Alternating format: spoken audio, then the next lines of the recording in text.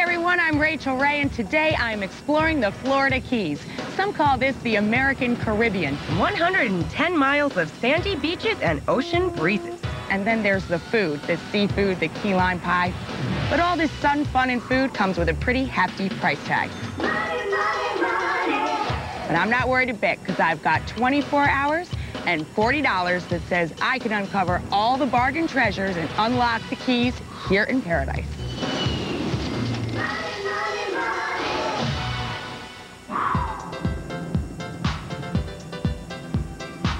Ah, the Florida Keys, one of my favorite places on Earth. Between the deep blue waters, the exotic marine life, and the breathtaking scenery, this special part of the country lures me back every year.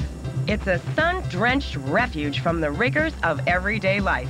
And though they begin just an hour from downtown Miami, the Florida Keys definitely feel a world apart. You know, the 3-hour drive through the Florida Keys should be on everyone's must-do list of a lifetime. There is no other place in the country where you can drive along and have scenic views of both the Atlantic and the Gulf of Mexico. It's amazing.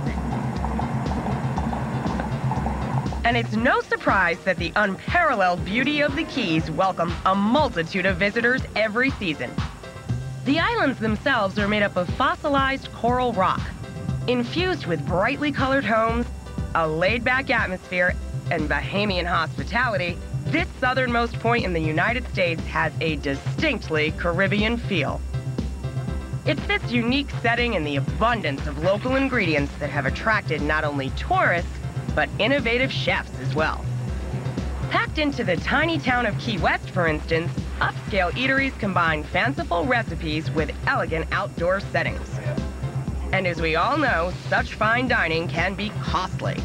But I've done my research, and I found some great ways to pinch pennies, even in paradise. Now, the Keys have something for everyone. If you're willing to be a little adventurous and go off the beaten path, you're going to have no problem finding low-cost eats. I've been driving for a couple hours now, and as I approach Key Largo, I'm getting pretty hungry for breakfast. I grabbed the local paper to do some research and read that the Cracked Conch is the best food stop for the money on the drive from Miami. So I think I'm going to give it a try. In the 1930s, the building was a bunkhouse for local fishermen. But for the last 20 years, it's been home to this popular restaurant. Run by Christy Peterson, her brother Cliff, and her daughter Jessine, a meal at the Cracked Conch is a down-home family affair. Check this place out. The paper also mentioned that a local favorite breakfast is key lime pie. Now, it seems a little odd to me that people eat pie for breakfast. But with the abundance of lime trees here in the Keys, I'm willing to bet that the price for a slice of pie has got to be very easy on my pocketbook. Christy offers to show me her personal supply of key limes. And guess what? There's a small grove right behind the restaurant. How long does it take for a tree to mature to the point that it'll give you the lime? Probably 7 to 8 years. This tree, it's its first year, is really good. So Really? You'll actually get 100 pies off a tree or so. I see one. Oh my! Can I pick it? It'll be my first key lime ever. Yeah. Cool. Ow! The key lime trees have thorns. Yeah, they do. All right. So this is where it happens, huh? Yeah, this is where the pie Okay, gets make sure made. these make it in, though, okay? Because I picked that. No, you want those ones. All right, all right. We're I'm just kidding. A great thing about using homegrown ingredients, it keeps prices down. You know, key lime pie throughout the Keys, it's made different everywhere. Some are cooked, some aren't. Some have meringue, some have whipped topping. Everybody's is different. Christy's version, which is based on an old family recipe, starts by blending her quartered key limes and water into a smooth puree. Looks good already. Yeah. And that looks pretty good. That looks delicious. Yeah. Looks like a cocktail. Smell it. Oh, man. Wonderful, huh? After draining the pulp, the pure key lime juice is then combined with sweetened condensed milk. And with the addition of eggs and sour cream, the mixture is blended into a rich custard. That's looking good. Yeah. Great. At this point, it goes into the oven, 350 for just 10 minutes. It's like the universal baking temperature. Yeah. After the pie bakes and cools, it's topped with one of the key lime pie's key ingredients, whipped cream. That's a mighty fine pie. Mighty fine pie. Man, when you said fresh, you meant fresh. I meant fresh. I gotta tell you, Christy, We you were get not it off kidding. the tree. All right, Rachel, breakfast is served. Breakfast of champions. You got it. Right on. Thank you so much. You're welcome. Enjoy. Have a nice day. You too. All right, time to test the fruits of Christy's labor. Oh, man. I so know why they start the day this way. You know, key lime pie for breakfast may seem wacky, but it is delicious, and it cost me only $2.95. That leaves me over $37 for the rest of the day. Remember, when you're cruising down the highway, never underestimate the value of a roadside diner. You'll get a great taste of the local favorites at a fraction of the price. This is delicious. That key lime juice, tart. The pie, super creamy. It's fantastic. I'm gonna be all juiced up for the rest of my trip into the Keys. Can't wait. Perfect way to start the day.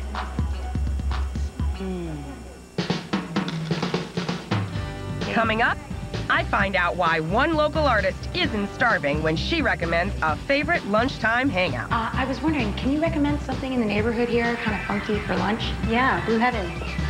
Stay tuned. Blue Heaven, cool, heavenly, all right. I'm on a budget though, is it kind of affordable? Skip the tourist traps and find out where the locals flock. Repeat business at neighborhood haunts usually means great food at affordable prices. Woo! Wind in my hair.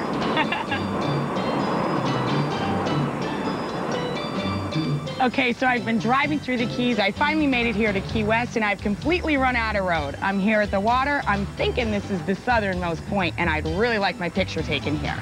Luckily, they thought of that. Would you guys mind taking a picture of me? I wouldn't mind at all. Thank you. Want me to take two? Okay, yeah, take one of me over here, because I think that this is the real southernmost All right. point. Famous now, baby. Work it, baby. Come on. Work it. This is my southernmost point. All right, all right. Come on. Do something with your hair. All right. Yay! You rock. Thank you so much. Thank you, man. No Appreciate it. problem. For most travelers, Key West is the main vacation destination of the Florida Keys. And it's not hard to see why. It's energetic, exciting, and eccentric. Key West is also known for its bohemian lifestyle. This tropical paradise has for years provided a haven for authors, artists, and other creative types. Read any good Hemingway lately? And some of Key West's top eateries keep their memory alive, providing inspiration for the town's new generation of talented artists. Wow, I'm so glad I have film.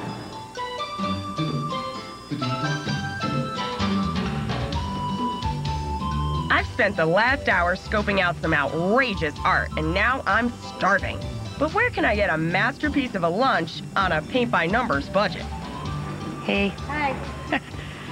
Okay, she definitely looks like a local artist, and if you ask the local artist where to eat, you're gonna get three things. It's gonna be interesting, it's definitely gonna be inexpensive, and they have great taste. It's gonna taste yummy.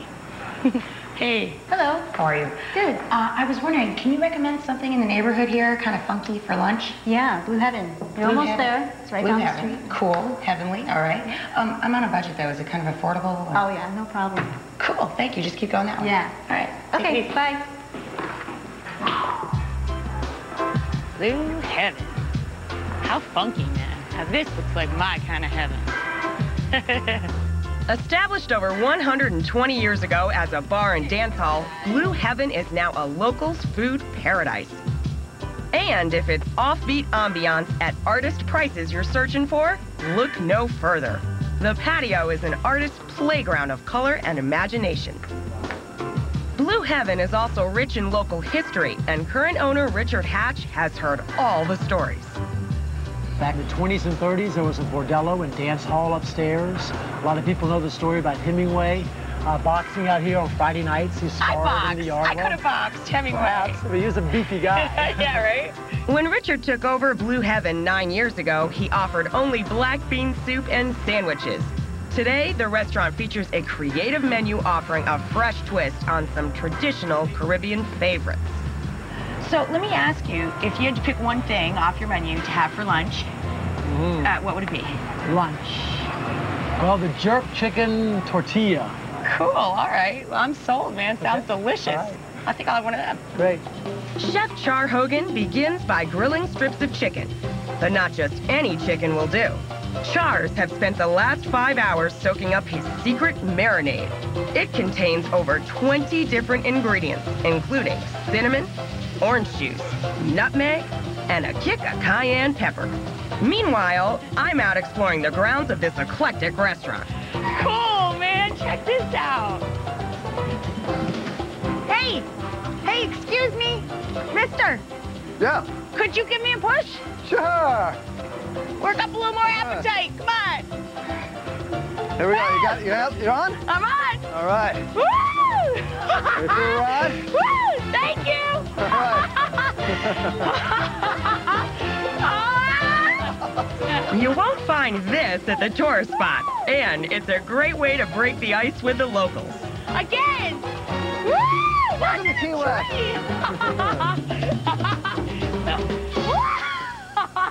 Back in the kitchen, Char bakes a fresh tortilla piled high with organic rice, black beans, and cheese. After a few moments under the broiler, the dish is finished off with a decidedly Mexican topping. Fresh salsa, sour cream, fresh jalapeno, fresh avocado. And of course, Blue Heaven's specialty, the succulent strips of jerk chicken. The result is an artistic blend of tastes and cultures. Hey, thank you. That looks phenomenal. Are you welcome to try? Thanks. Can't wait to try the jerk. Right on. That's some really good, authentic jerk. Spicy? Not too spicy. I got my veggies, the avocado, party on a plate. Absolutely great. You know what? This is only $9.25. That's a bargain. And the roosters in the rope swing, they were free. Coming up, I might just blow my budget. Yeah! All right. 2 shows nightly, ladies and gentlemen. All right. Stay tuned as I try to find a low-cost way to indulge in a Key West classic. Fresh.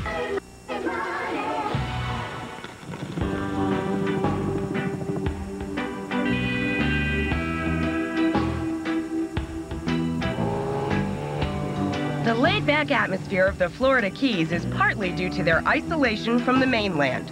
This relaxing refuge has enticed adventurers and daydreamers alike to call the Keys home. People who arrived on vacation and never left. For others, Key West has been home to generations of their family. But whether a native or a transplant, people who live on Key West refer to themselves as conchs, in honor of the underwater sea creature that surrounds the island. It just so happens that the conch is also a local delicacy. Well, I've been walking all afternoon and my feet are killing me, so I think I'm gonna try the transportation of choice for most area residents.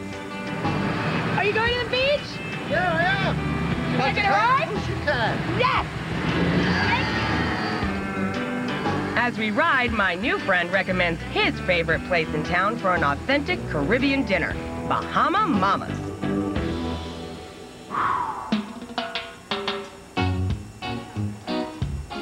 Inside, owner Corey Sweetser, whose family has been in the Keys for over 5 generations, uses locally harvested ingredients to create such low-cost favorites as conch fritters, plantains, shrimp hash cakes, and Bahama Mama's specialty, curried conch. So, Corey, you're going to make me curried conch? Curry conch. This is the steak of the conch. This is actually the whole animal. Conch's like, ooh, you know, the big shell. Right, the big. That's the conch. This lives inside the shell. Of course, we took the skin off, and it's so delicious that they named descendants of the Bahamian Islands. conchs if they're born in Key West. Oh, that's why you're a conch and that's a conch. Gotcha. And both sides of my family settled in Key West 150 years ago. So you are pure conch. I'm a 5th generation born conch. Now this is readily available? Conch is all over the island. It grows all over the island and it's sold all over the island. We take some butter, like this, put some thyme on the butter. I love fresh thyme. And we would actually heat up the butter first. I would say 95% of my menu is authentic Bahamian dishes. And it's been handed down? Handed down from generation to generation, from the Bahamas to the original Bahamian settlers in Key West, which was my ancestors. They had a lot of the recipes they invented. Turn the real low on You this. still have family all around here? Yes, my dad barbershop across the street, Floyd's Barbershop. You know, I was saying earlier, it's such a cool shop. It just looks so welcoming, you know? He's been there for 45 years, cutting hair every day. Wonderful. Yes, he took a vacation. We're going to check on the hush puppies and the plantains. We want to put the vegetables in and let them get a little... That's got a lot of color, a lot of different textures. Well, that's just it about the Bahamian Caribbean islands. It's color. Color and flavor. That's what we try to present. Do you consider Key West kind of an extension of the Bahamas? That's exactly what it is. Yeah. Now we can lower the flame. The flavor of Corey's signature dish is enhanced with the infusion of caraway, curry powder, ginger, thyme, and a dash of cayenne pepper. For an added kick, Corey finishes it off with a splash of sherry. We just put a good amount of Ooh, that look in at there. that. Flame up a bit. Cool. Yep. While the conch simmers, Corey cooks up a Bahama Mama's exclusive, the shrimp hash cake. Though small in size, the patty contains a whopping 35 ingredients. The main ingredient is shrimp. We have it packed with shrimp. And 34 other things. And 34 other things. Oh, my. We want to try to stand out in Key West. It's like 350 restaurants in Key West. And you know, a lot of them are really, really priced so far out there. It's so much expenses to come to Key West and try to have a business. Fortunately, I'm from Key West, and we kind of worked our way into a business through the years. So you pass that savings along to the customers? Yeah. The meal is served with such Bahamian favorites as pigeon peas and rice, fried plantains, and hush puppies. Boy, that looks fantastic. Well, it's yours, and you ready to go? I'm gonna go get to work on becoming an honorary conch. Okay. Well, enjoy. Thanks, Cor. All right. Can't wait to get into Corey's conch.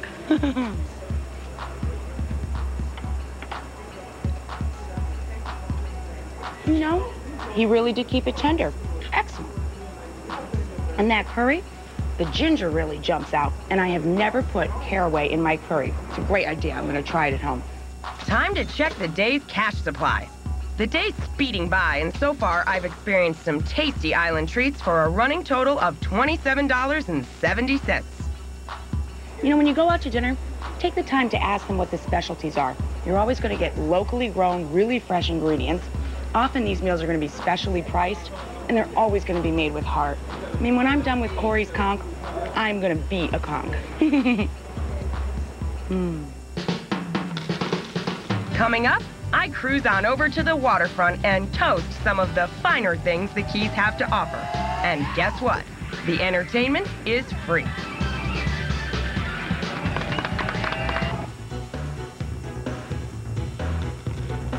Enjoying a cocktail at a high-end restaurant is a low-cost way to experience 5-star ambiance.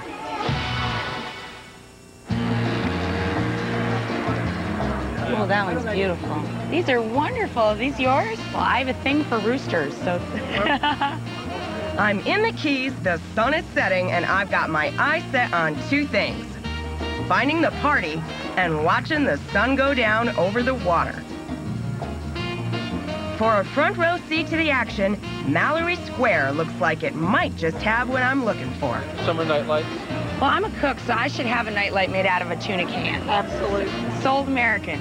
The artist who created my new nightlight told me I gotta try a bar on the water called Billyfish. He says the drinks are worth every penny because the deck offers a prime vantage point for an eye-popping view of the sunset. Hey. Hi. How are you? Good. How are you? Great. I hear this is the place to watch the sunset. So I'm wondering from you, what is the cocktail? You have to try one of our rum runners. What are your rum runners? Okay. We have the best rum runners on the island. What makes them so great? Come with banana and blackberry liqueur. Wow. Yeah. Ooh, We that have smells good. dark and light Bacardi rum. Both in there. Oh, Yeah. A lot of alcohol. A little bit of sour mix. That's like lemon lime? Mm-hmm. Okay.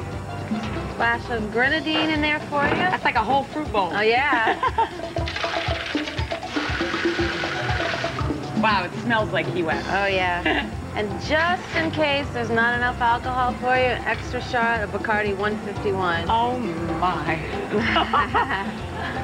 Wow. That's a whole tropical island experience. Here you go. How much do I owe you for that? $7.50. Okie doke. Here you go. Thank you so much. Thank you. Have a great evening. Looks great. Okay, so at $7.50, this is not an inexpensive drink, but this is my kind of dessert. It is delicious, and when you think about it, it's really a bargain because you're going to get the greatest show on earth with that sunset in about 4 minutes.